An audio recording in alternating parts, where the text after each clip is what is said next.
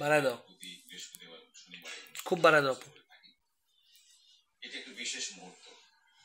আমি ফিরে যাই 1971 সালে। আরো বাড়াও। 1971 সালে চূড়ান্ত বিজয়ে যে 16ই ডিসেম্বর হয়েছে তার ঠিক দুদিন আগে, অর্থাৎ 14ই ডিসেম্বর 1971 সাল, এদিনে হানাদার বাহিনী ও তার দোসররা অনেক বুদ্ধিজীবীকে হত্যা করেছিল। শুধু বুদ্ধিজীবী বলতে আমরা শিক্ষক কথা বলি, চিকিৎসক বলি, কবি বলি, সাহিত্যিক বলি, সবাই এই হত্যাকাণ্ডে ঘটেছিল সেই সব হানাদার বাহিনী। আজকে অত্যন্ত শ্রদ্ধাভাবে স্মরণ করছি সেই সব বুদ্ধিজীবীদের, সেই সব চিকিৎসকদেরকে, সেই সব কবিদের, সেই সাহিত্যিক এবং অসংখ্য যারা এইভাবে শহীদ হয়েছিলেন। আমরা আজকে কথা বলবো শহীদ বুদ্ধিজীবী দিবস। এই বিষয়টি নিয়ে আমরা কথা বলার জন্য স্টুডিওতে উপস্থিত হয়েছেন ঢাকা বিশ্ববিদ্যালয়ের সাবেক উপাচার্য ডক্টর A.A.M.S আরিফিন সিদ্দিক এবং শহীদ অধ্যাপক আবু নাসের মোহাম্মদ মনিরুজ্জামানের পুত্র, শহীদ বুদ্ধিজীবী গবেষক আবু মুসা মোহাম্মদ মাসুদুজ্জামান। আপনার দুজনকে অনুষ্ঠানের জন্য অনেক অনেক ধন্যবাদ জানাচ্ছি। আমি একটু আগে একটু ভূমিকা দিচ্ছিলাম যে 1971 সালে যে মর্মান্তিক যে হত্যাকাণ্ডটা ঘটেছিল তার পরিকল্পিত ভাবে করেছিল পাকিস্তান হানাদার বাহিনী তাদের দোসরকে নিয়ে। আমরা আজকে তাদের স্মৃতিচারণ করব। আপনি সরাসরি একজন শহীদ অধ্যাপক পুত্র এবং এই ব্যাপারে আপনি গবেষণা করে আসছেন, এবং এছাড়াও ঢাকা বিশ্ববিদ্যালয়ের সাবেক উপাচার্য আরিফিন সিদ্দিক সাহেব আপনিও আছেন। আর দর্শক, আপনারা অনুষ্ঠান শুরুর আগে আমি নুরুল ইসলাম আপনাদের সবাইকে আমন্ত্রণ জানাচ্ছি এবং আমাদের একটা খুশির খবর আপনাদের এই মুহূর্তে দিতে চাই।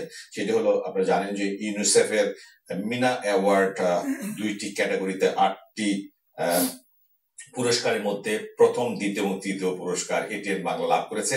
এই অনুষ্ঠানের মাধ্যমে আমরা অবশ্যই কৃতজ্ঞতা প্রকাশ করছি ইউনিসেফের কাছে, এবং এ ব্যাপারে যথাযথ ভূমিকা নিয়েছেন এই চ্যানেলের doctor Mahfuzur Rahman, chairman ATN Bangla, এবং তার কলা কৌশলী যারা আছে সবাইকে আমরা মোবারকবাদ জানাচ্ছি।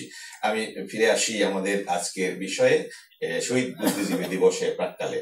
আমি আগে বলেছি আমরা শ্রদ্ধা করে স্মরণ করছি ডক্টর আরিফিন সিদ্দিকী।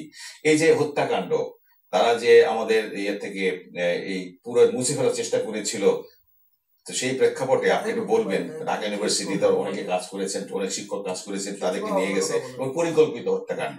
তো তাদের স্মৃতির জন্য যেসব ব্যবস্থা গ্রহণ করা যায় এ ব্যাপারে ঢাকা বিশ্ববিদ্যালয় সহ বিভিন্ন বাংলাদেশের আপনাদের এই কার্যক্রমগুলো এটা আমাদেরকে বলবেন এবং আপনি স্মৃতিচারণ করবেন। না, আপনি ঠিকই বলেছেন যে আমাদের মহান মুক্তিযুদ্ধে আমরা আমাদের বুদ্ধিজীবীদের হারিয়েছি, আমাদের 30 লক্ষ মানুষকে আমরা হারিয়েছি, এবং এই 25শে মার্চের কালো রাত্রি থেকে 14ই ডিসেম্বর কেন, তারপরেও 16ই ডিসেম্বরের আগ পর্যন্ত বিজয়ের একেবারে চূড়ান্ত মুহূর্ত, যখন তারা পাকিস্তানের বর্বর বাহিনী আমাদের মুক্তিবাহিনী ও মিত্র বাহিনীর যে সম্মিলিত কমান্ডের কাছে আত্মসমর্পণ করে, তার পুরো পর্যন্ত তারা হত্যাকাণ্ড চালিয়ে গেছে। ঢাকায়, বিভিন্ন শহরে, গ্রামে, গঞ্জে, সর্বত্র।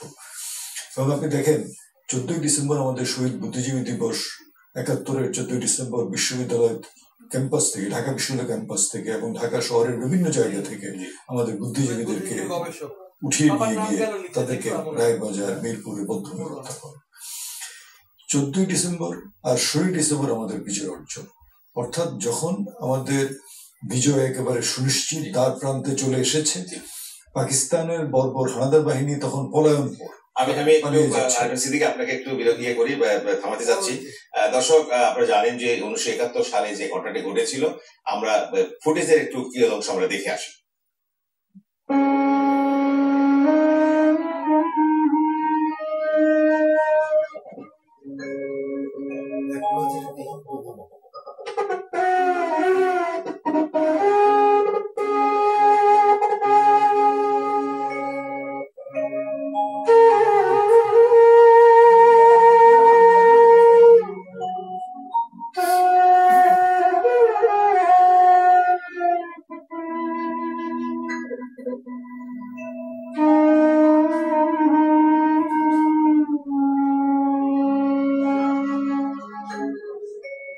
দাম দিয়ে কিনেছি বাংলা। বুদ্ধিজীবী হত্যার ব্লুপ্রিন্ট তৈরি করে, যদিও এই কাজ অনেক পূর্বেই হয় এবং এর সুস্পষ্ট ইঙ্গিত পাওয়া যায় 23শে সেপ্টেম্বর নিজামীর বক্তব্যে, যেখানে তিনি রাজনৈতিক বুদ্ধিজীবীদের হত্যার প্রচ্ছন্ন ইঙ্গিত দেন। তিনি বলেন, যারা ইসলামকে ভালোবাসে শুধুমাত্র তারাই পাকিস্তানকে ভালোবাসে। এবারের উদ্ঘাটিত এই সত্যটি যাতে আমাদের রাজনৈতিক বুদ্ধিজীবীরা ভুলে যেতে না পারে, সেজন্য সর্বাত্মক প্রচেষ্টা চালাতে হবে। রাষ্ট্রের যে মূলনীতি, যে যার উপরে আমরা দাঁড়িয়ে আছি, সেই মূলনীতির মধ্যে ছিল ভাষাভিত্তিক জাতীয়তাবাদ, সেখানে ছিল ধর্মনিরপেক্ষতা, সেখানে ছিল গণতন্ত্র, সেখানে ছিল সমাজতন্ত্রের স্বপ্ন। এইগুলো কোনোটাই তারা গ্রহণ করেনি এবং ওই আদর্শের উপরই তারা আক্রমণ করেছে। যে মানুষগুলোকে বেছে বেছে হত্যা করেছে তারা ছিলেন ওই আদর্শের বিশ্বাসী। 23শে নভেম্বর পাকিস্তান সরকার জরুরি অবস্থা জারি করলেও এই বাহিনী তাদের কিলিং মিশনে নেমে পড়ে। এর দ্বারা 15ই ডিসেম্বর পর্যন্ত বুদ্ধিজীবীদের ঘর থেকে তুলে নিয়ে প্রথমে পাশবিক অত্যাচার ও পরে হত্যা করে এবং এই পুরো অপারেশনের সরাসরি হত্যাকাণ্ডে জড়িত থাকার জন্য চৌধুরী মঈনুদ্দিন, আশরাফুজ্জামান খান, আব্দুল খালেক ও ইমরানের নামে সুস্পষ্ট প্রমাণ পাওয়া যায়। এই সময় দুটি ঘটনা সারা ঢাকা শহরে আতঙ্ক সৃষ্টি করেছিল। প্রথমত একটি জিপে জনসভা করা এবং স্বাধীনতাকামী মানুষকে হুমকি দেয়া, অপরটি ছিল একটি চিঠি যা বেশ কয়েকজন বুদ্ধিজীবীকে দেয়া হবে, যাতে তাদের মৃত্যুর জন্য প্রস্তুত থাকতে বলা হয়। দর্শক, আমরা দেখছিলেন আমাদের ছোট্ট এই ভিডিও ফুটেজটি। আপনাদের জ্ঞাতার্থে একটু বলে রাখি, আমরা একটু পরে আমরা বলছি, আপনারা আমাদের সঙ্গে যোগাযোগ করতে পারেন, লগ করতে পারেন ফেস টু ফেস atn@gmail.com এ। আপনাদের মতামত বা কোনো প্রশ্ন থাকলে আমরা সেইভাবে কথা বলতে পারবো। যেটা আমরা বলছিলেন যে আমরা আপনাকে থামিয়ে দিয়েছিলাম যে দেখার জন্য।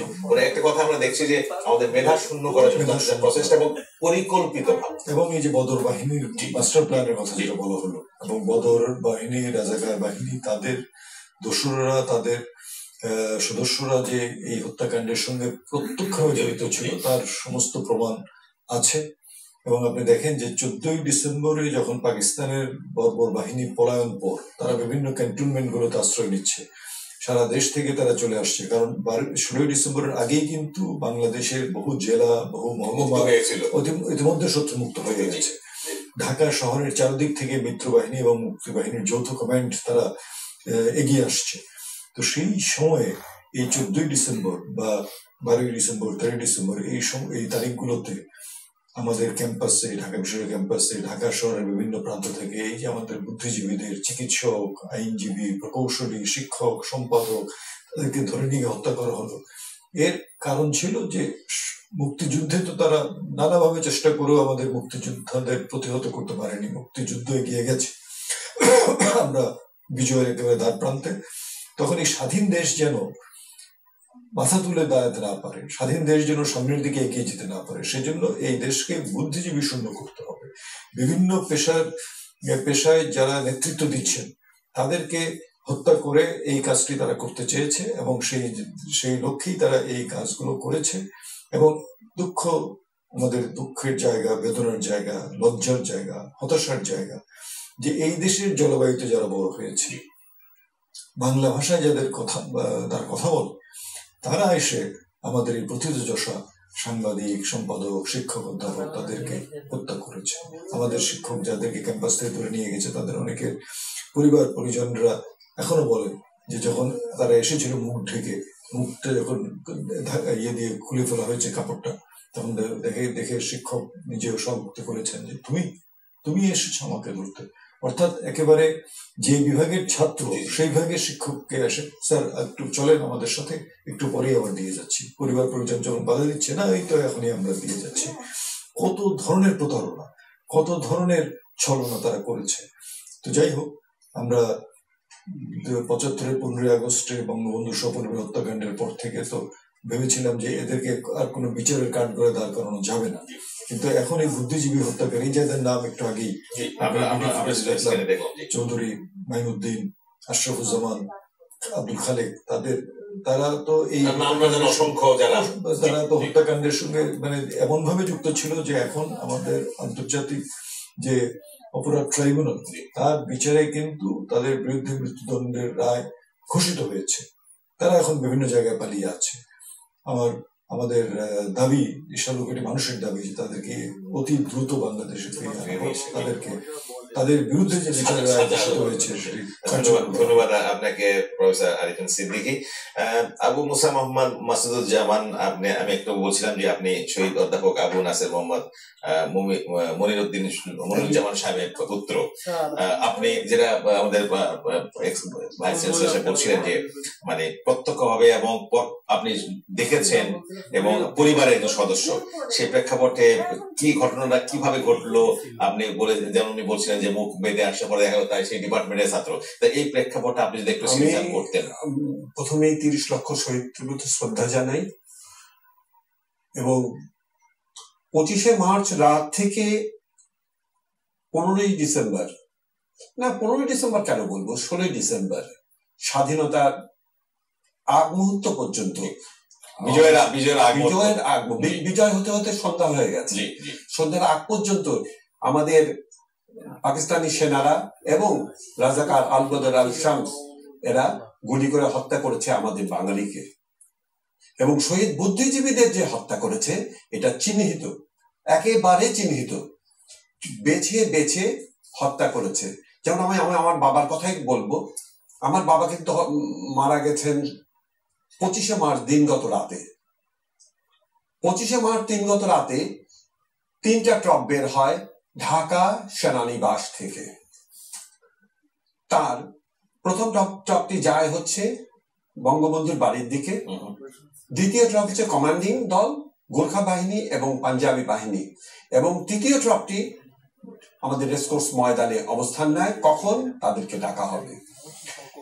প্রথমেই 12টা 1 মিনিটের পরেই তারা আক্রমণ চালায় শহীদ মিনার আবাসিক এলাকা। শহীদ মিনার আবাসিক এলাকায় বসবাস করতেন ঢাকা বিশ্ববিদ্যালয়ের সিনিয়র শিক্ষক 34 নম্বর ভবনে।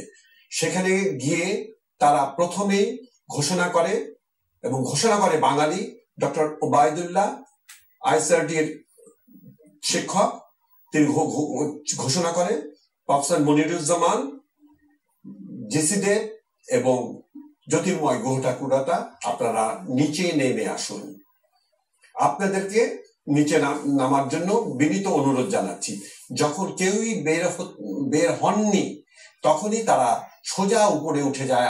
আমরা থাকতাম 3 তালা, 3 তালায় উঠে যে লাথি মেরে দরজা ভেঙে তারা ভিতরে ঢুকে আমার বাবাকে টানতে টানতে, হ্যাঁ টানার আগে কিন্তু প্রশ্ন করেছে আপনার নাম, আপনি কোন বিভাগের অধ্যাপক, মানে শিওর হওয়ার জন্য যে উনি মনিরুজ্জামান কিনা, ওনাকে বেছে নিয়ে এসছে।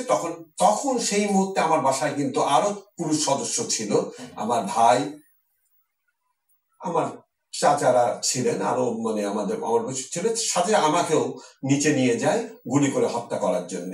নিচে আরো ঊর্ধ্বতন কর্মকর্তারা ছিল পাকিস্তানি আর্মি, তারা এবং ডক্টর ওবায়দুল্লাহ ছিলেন, এবং ডক্টর ওবায়দুল্লাহ প্রশ্ন করে ওরা বুঝিয়ে দিলেন যে হ্যাঁ উনি পরিসংখ্যান বিভাগের অধ্যাপক। তখন ওকে মাটিতে বসতে বলা হয়, উনি মাটিতে বসেননি, কিন্তু ওনাকে দাঁড়া করায় জ্যোতির্ময় গুহ ঠাকুরা তার সিঁড়ির গেটের সামনে। তখন ওনাকে কপালে গুলি করে, কপালে গুলি করার সঙ্গে সঙ্গে উনি পড়ে যান। যেটা বলছিলেন সাথে তাদের দোসর মানে অবশ্যই ছিল, যেমন তার আমি নাম বলছি ডক্টর ওবায়দুল্লাহ, কেন আমার সামনে হয়েছে, আমার বাবাকে হত্যা করছে আমার সামনে, সেটা উনি তো আমি তো চিনবই। আর ওবায়দুল্লাহ ঢাকা বিশ্ববিদ্যালয়ের কোন শিক্ষককে চিনি না আমি ছোটবেলা থেকে। কারণ আরেকটা কথা হচ্ছে আমার পরিবারের বহু শিক্ষক রয়েছেন ঢাকা বিশ্ববিদ্যালয়ের শিক্ষক হিসেবে।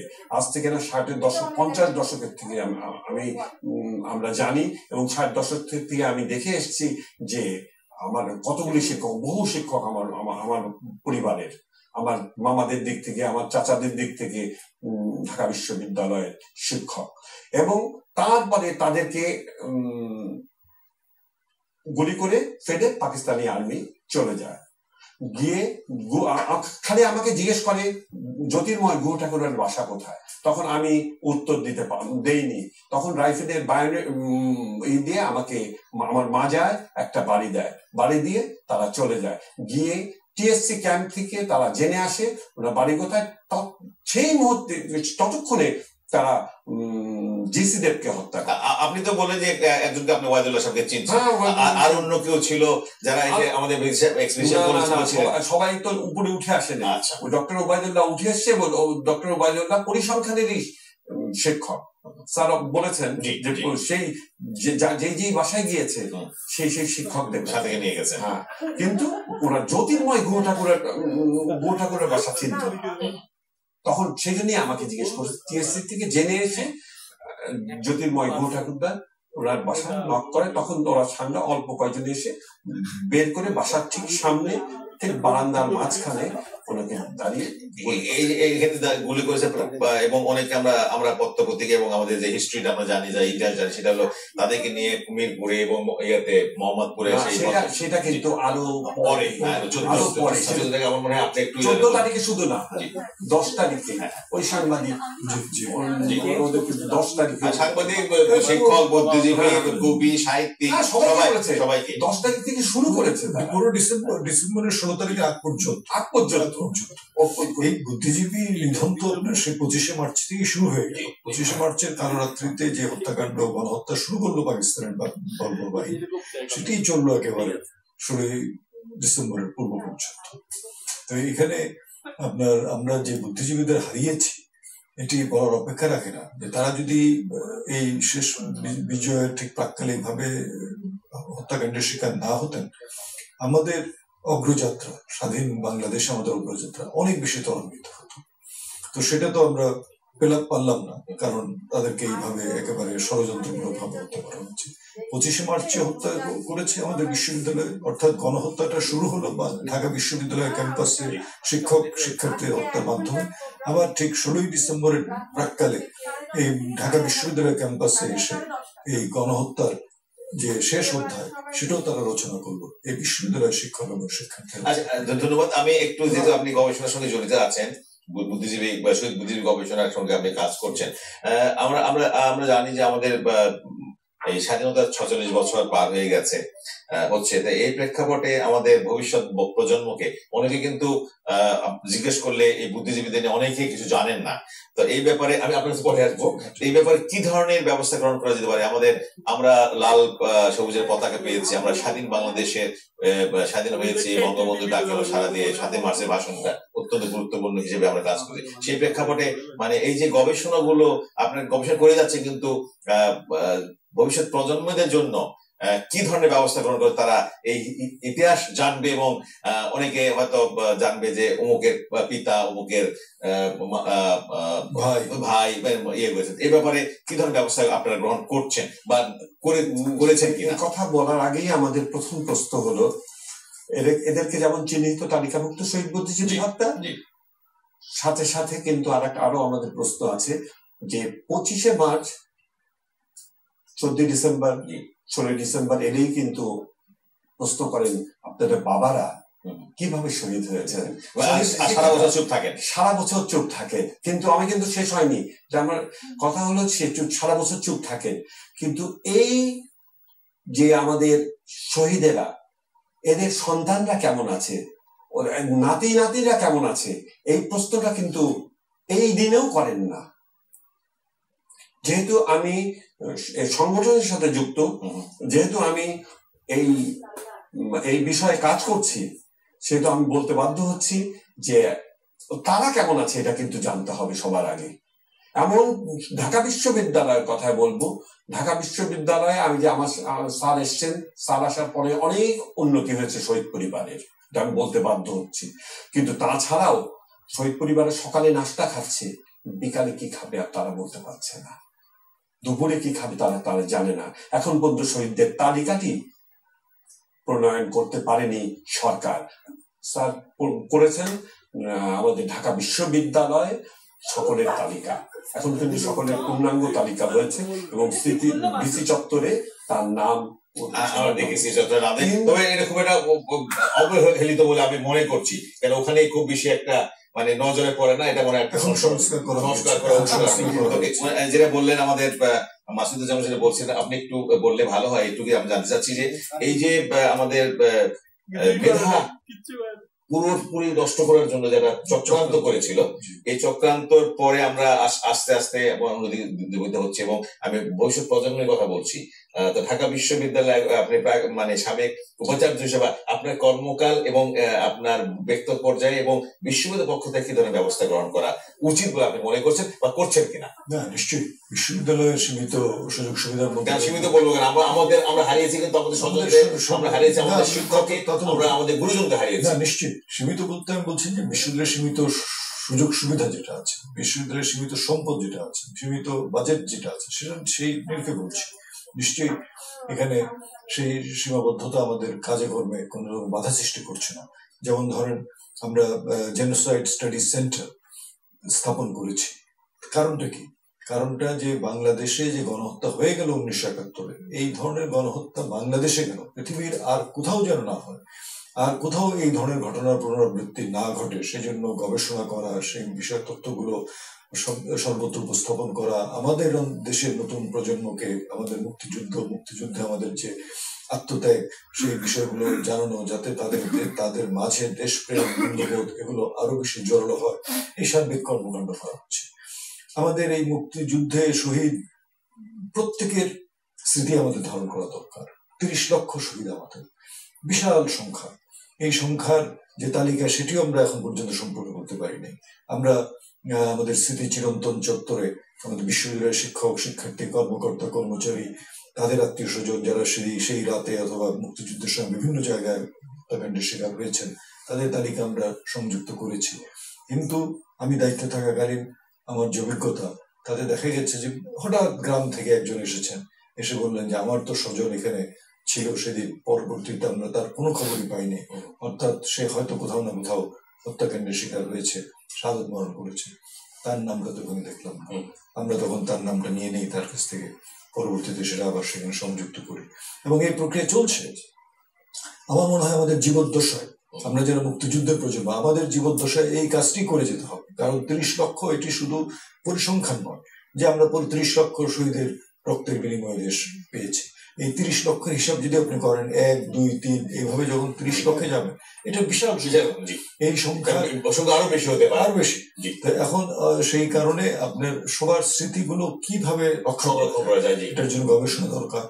বিভিন্ন সড়কের নামকরণ করা, বিভিন্ন ভবনের নামকরণ করা, সেই কাজগুলো আমরা শুরু করেছি। ঢাকা বিশ্ববিদ্যালয়ে আমাদের যে শহীদ শিক্ষকরা আছেন, তাদের নাম আমরা বিভিন্ন ভবনের সাথে যুক্ত করেছি, যাতে করে নতুন প্রজন্মের ছেলেমেয়ে যখন আসবে যে এই ভবন এটা শহীদ মুনির চৌধুরী ভবন, এই ভবন শহীদ মুসুজ্জামান ভবন, কে ছিলেন উনি, কিভাবে তিনি মারা গেলেন, এই যে বিষয়গুলো জানবে, এগুলোই কিন্তু মুক্তিযুদ্ধের স্মৃতিকে ধরে রাখবে। ধন্যবাদ আপনাকে। আমার মনে হয় আমরা আমাদের অনুষ্ঠান প্রায় শেষের দিকে, আপনি গবেষণার ব্যাপারে যেটা বললেন, তারপরে আমার একটু বলেন, আমরা একটু অন্য এতে যাবো। আমার বলতে হচ্ছে যে মাননীয় প্রধানমন্ত্রীর কাছে আমার একটি দাবি রয়েছে। সে দাবি হচ্ছে, যেহেতু আমি নেতৃত্ব দিচ্ছি, যেহেতু আমি গবেষণা করছি, আমাদের ঢাকা বিশ্ববিদ্যালয়ের শহীদ বুদ্ধিজীবীদের বিষয়ে আমরা আলোচনা করতে চাই তাদের সাথে। কেননা তাদের জন্য কিছু করা হয়নি এখন পর্যন্ত। স্বাধীনতার এত বছর হয়ে গেল, কিন্তু কিছুই তারা এখন পর্যন্ত তারা পায়নি। একদিন কিন্তু আমি PM কে বলেছিলাম, উনি আশ্চর্য হয়ে গেলেন যে এখন পর্যন্ত পাইনি। আমি না, বঙ্গবন্ধু পরে আমরা কিছুই পাইনি, আমরা বলতে বলছি শহীদ সন্তানরা কিছু পাইনি, শহীদের নাতিরা কিছু পাইনি। কেন আজকে শহীদের নাতিরা যে না থাকলে তো কি, আজকে শহীদের নাতিরা মানে এমন শহীদের নাতি আছে তারা অন্ন পাচ্ছে না, বস্ত্র পাচ্ছে না, বাসস্থান পাচ্ছে না, গেজেট পর্যন্ত ঢাকা বিশ্ববিদ্যালয়ের সাথে বললেন মোটামুটি ব্যবস্থা করা যাবে। আমার মনে হয় আমরা একটু অন্যদিকে যাই, এই অনুষ্ঠানে ধন্যবাদ জানাচ্ছি। আমরা এই বিষয়টি অনেক কথা বলা যায়। আমরা যেহেতু আজকে আমাদের তাদের স্মৃতিচারণ করছি এবং আমরা তাদের আত্মার মাগফিরাত কামনা করছি। দর্শক, আমি শুরুতে একটা কথা বলছিলাম যে ইউনিসেফের মিনা অ্যাওয়ার্ডের যে দুটি ক্যাটাগরিতে 8টি মধ্যে প্রথম, দ্বিতীয়, তৃতীয় পুরস্কার ATN বাংলা লাভ করেছে। আমি বলছিলাম ATN বাংলাকে ধন্যবাদ জানাচ্ছি। বিশেষ করে এই বিষয়টি সরাসরি তত্ত্বাবধান করতেন আমাদের ATN বাংলার চেয়ারম্যান ডক্টর মাহফুজুর রহমান এবং তার টিম যেটা আছে। আমরা সবাইকে আন্তরিক শুভেচ্ছা জানাচ্ছি এবং আমাদের কাছে আমরা একটু দেখাবো, দেখা দেখে অনুষ্ঠান শেষ করবো। এই অনুষ্ঠানের জন্য A.A.M.S আরিফিন সিদ্দিক আপনাকে, মোহাম্মদ মাসুদুজ্জামান আপনাকেও ধন্যবাদ জানাচ্ছি। দর্শক, আপনাদের ধন্যবাদ জানাচ্ছি। আমি নুরুল ইসলাম এখানে বিদায় নিচ্ছি। আমরা পুলিশ দেখতে আমরা অনুষ্ঠান শেষ করবো। সবাইকে ধন্যবাদ। বলা হয়ে থাকে আজকের শিশু আগামীর ভবিষ্যৎ, তবে বাংলাদেশের শিশুদের নিয়ে কাজ করার চিত্র